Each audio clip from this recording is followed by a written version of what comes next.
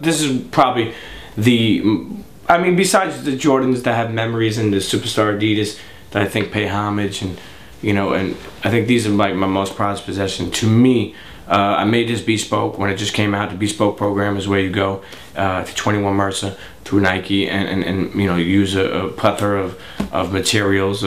And I did this one, I want to say very early in, like I don't know how many I was. Maybe I was the 15th or 10th or 20th person that did a bespoke. I did it. Mean Old Day was with me. I hate creases on forces, so I figured if I did the elephant print, I would never get a crease. So we did that, and what we did was we did the 3M, and then we did a patent leather swoosh, and we put the elephant in the back. I originally was gonna go full elephant. Tell you a story on this. So to label it off, I wanted to make sure my daughter got on it. So my daughter's name is Skylar. So on each Dubré, we put Sky and Sky, because that's what we call her. We call her Sky. So what we did was, I made sure, like, yeah, I love kicks, but I wanted to, I had to leave her for a couple of hours. So I want to make sure that I put her touch on there, you know what I mean? So like, because that's what's special to me, family, and I love kicks at the same time, but you got to be a good parent. But crazy thing is, this sneaker actually got bootlegged. I want to say again, don't count my numbers right, but Mayer's denim bespoke was the first to get bootlegged. This was the second pair to get bootlegged. If not, it got bootlegged. I don't remember what number it is, but I'm almost positive it was right after his denim bespoke. With the LeBron, I swear to you, I found a love for this sneaker. Like not necessarily. I mean, first, the All-Star colorway is dope.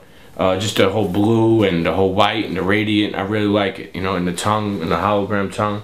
But as far as comfortability and style, like this LeBron 8 V2 did it for me, man. I mean, like, I got a lot of other colorways of the V2.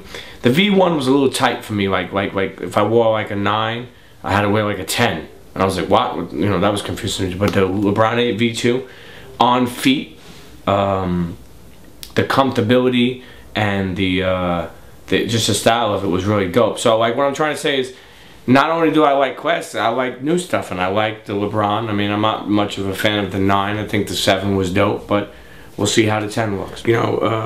People, like we spoke about before, people always complain about the new materials in sneakers. But when you have a sneaker that's 10 or 20 or years old, like say whoever has like 85 ones, it's like, it's so hard to wear them. Yeah, you could, replenish them and do some sole swapping and stuff like that. But to me, like this pair I have is gone. It's literally talking. This is when they say no to crack. That's what they mean. But like, I mean, these are just the moments in history, like through I had a force. Like my favorite sneaker, my favorite Jordan is Jordan 3. My favorite other Jordans are 4s and 11s.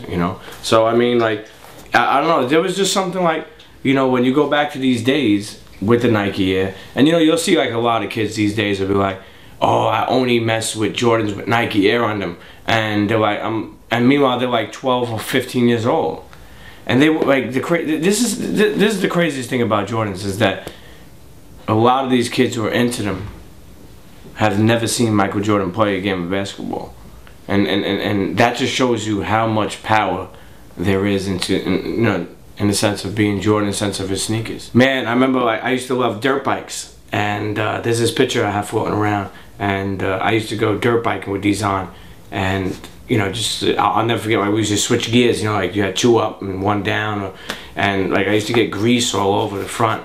And it's funny because it's like that, the moment to me now, like when I look back on it, I was like, I would have never wore these to go dirt biking, because you want to preserve them, black cement. But also people may say, why you call it cement? It's elephant print. Okay, but until the day that I see an elephant being shaved up and used to be putting this on here, then I'll call it elephant print. I'm used to be calling it black cement 3. This is my favorite sneaker of all time. I feel like this is the sneaker that really displays me, the moments I had in it, and the moments I will always have in it. I feel like you can match it with anything. That's the greatest thing about a black cement 3. You can match it with anything.